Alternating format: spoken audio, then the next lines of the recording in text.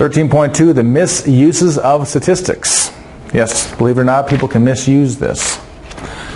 Many individuals, businesses, and advertising firms misuse statistics to their own advantage, especially politicians. When examining statistical information, consider the following. Was the sample used to gather the statistical data unbiased and of a sufficient size? This is a big one, and I really watch politics a lot, so I see this all the time. Is the statistical statement ambiguous? Could it be interpreted in more than one way? And that's what they call spin. Example 1, misleading statistics. An advertising statement says, fly Speedway Airlines and save 20%. So here there's not enough information given. 2, the save 20% could be off the original ticket price, off the ticket price when you buy 2 tickets, or 20% of a competitor's price. You don't know, so that's not enough information.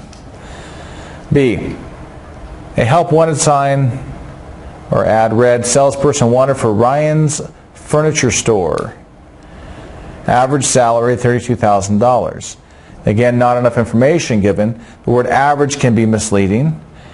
If most salespeople earn $20,000 to $25,000 and the owner earns $76,000, the average salary may not be a fair representation. So, meaning that you could be making down here when you're expecting this salary. Charts and graphs. Charts and graphs can also be misleading. I see this all the time. I don't think they always intend to be misleading. They're just trying to show current, like I'm talking financial, and they show the difference in stocks going up, but they don't show this chart from 0 to 100. They might show 90 to 100 to show more of a dramatic increase or decrease.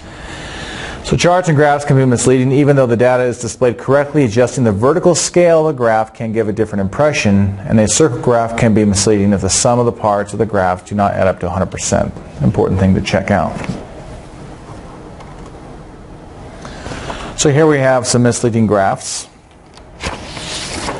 So each graph represents identical information. The vertical scales have been altered. So here it's 0 to 40. Here it's 0, but then this little thing here means, little zigzag means, there's a bunch of stuff down there, and it starts here at 25 to 35. So it shows a difference of 10. Looks like a much more dramatic increase than this.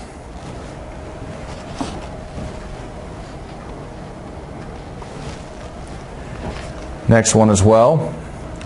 We have this graph goes from 92 to 100 or 101, where this goes from 0 to 120. So this graph, these two values look really close, where in this graph they look very far apart because they're really focusing on the upper part. They're focusing on just this little region up here. Okay. And that'll do it for 13.2, the misuses of statistics.